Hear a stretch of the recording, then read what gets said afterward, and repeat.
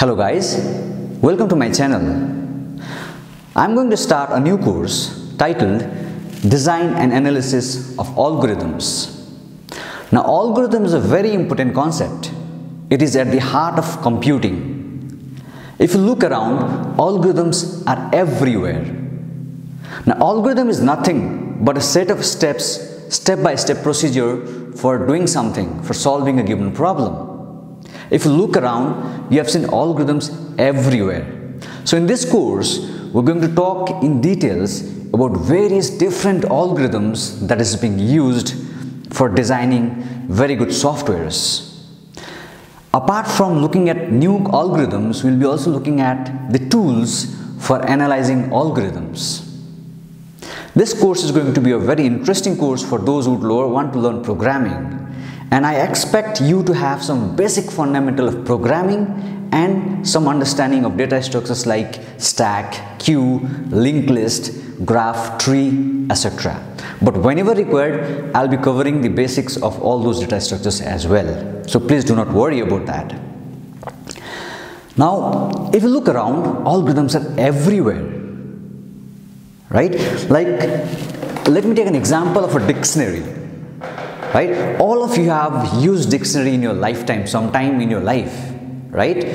Now, whenever you search for a word in a dictionary, you do not search, page by page like this, But what you actually do is, you apply a particular algorithm for actually searching a word in a dictionary. You actually apply the algorithm that is called as binary search, which we'll be again discussing in our future lectures.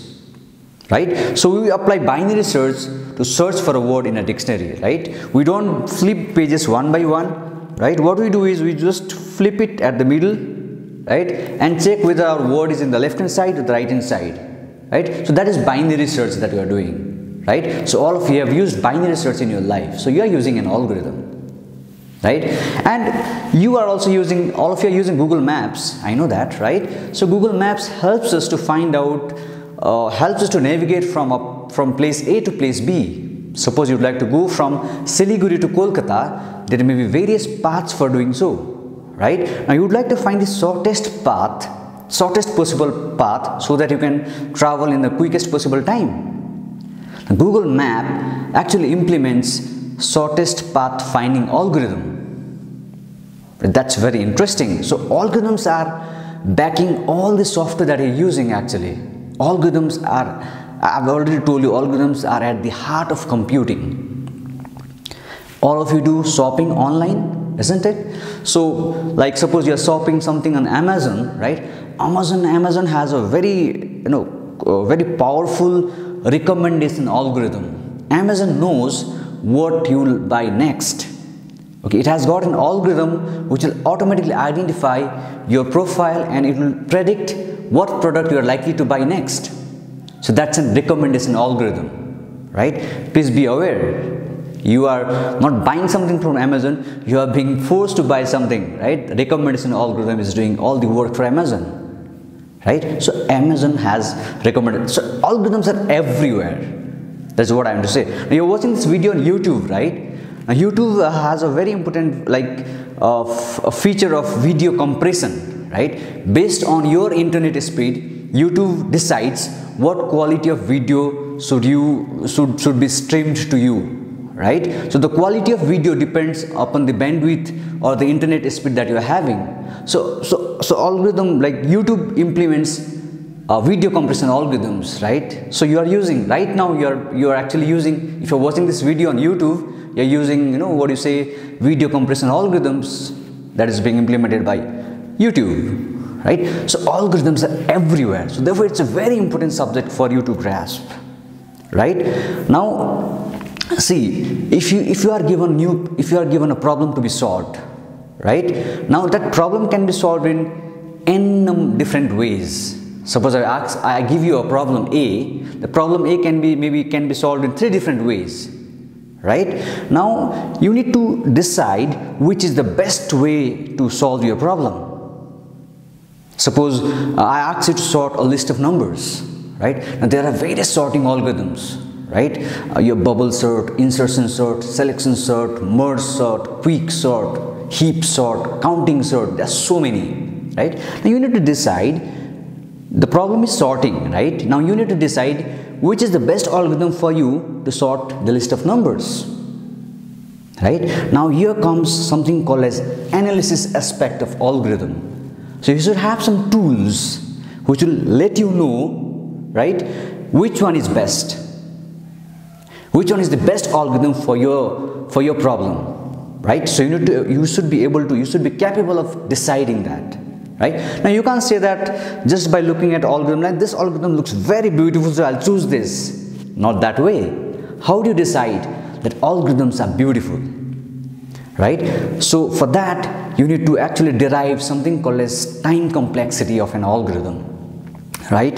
So time is a very critical resource in any given computer, right? So if you are being able to solve any problem faster, then you are doing a great job, right? So you are supposed to choose an algorithm which will solve the given problem in the fastest possible time that's possible for you for that particular problem, right? So in analysis we'll be actually learning different ways of actually deriving the time complexity of an algorithm, right? And given n number of algorithms, we'll decide which one to use for our problem, right? So analysis will help us to identify which is the best algorithm for the current scenario, all right? And in the design aspect of an algorithm, so first we'll be covering analysis aspect. The first module will be covering analysis aspect, and in the second module we'll be covering design aspect. Now there are various ways of designing an algorithm. Already existing algorithms are there, right, which are based on various different design principles. So we'll be learning all those design principles so that we will get an idea and we'll be able to solve a very new unfamiliar problem, by relating with the concept that we have learned in the design aspect, right? So there are various design strategies, like as I talked about binary search, right? Binary search is based on a design aspect called as divide and conquer, right? So there are various design aspects. Divide and conquer is there, greedy techniques are there, dynamic programming, backtracking, branch and bound. So we'll be covering all these topics, and in all these topics we'll be covering individual algorithms so that we get a big picture of what that aspect is all about, so that we apply that aspect in solving a new unfamiliar problem, right? So solving the already known problem is not a big deal, right? So we should be capable of solving a new problem, new unfamiliar problem.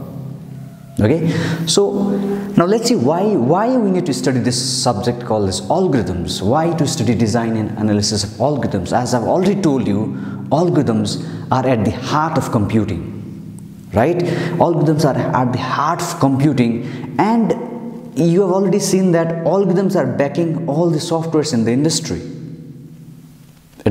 So learning algorithm obviously becomes the first thing that you can do, because that will make you a better programmer. See, without learning algorithms, you can write programs, not a big deal. You can write programs. Your program may work for a given input, it will give you the correct output. But if you know algorithms, you can write better programs. If you write better program, you become a good programmer. If you become a good programmer, you make better softwares. If you make better softwares, the better softwares are more marketable, right? So it's all about, if you write better software, you will have more number of users using your software. Usability of your software will increase drastically, right? So if you want to become a very good programmer, right? If you want to become a pro programmer, you should have two things handy with you. Right? The first thing is algorithm, and other one is data structures. If you make a proper mixture of algorithm and data structure, you can make a good program. So this course is all about algorithms, right? And we'll be seeing various new problems that algorithms are solving in our day-to-day life. So this is the overview of this course, right? In my next video, I'll be going to talk about, we'll be formally defining today we have defined algorithm informally. In the next video, I'm going to define algorithm formally, and we are going to see what are the criteria that all algorithms should satisfy. So till then, stay tuned. Thank you.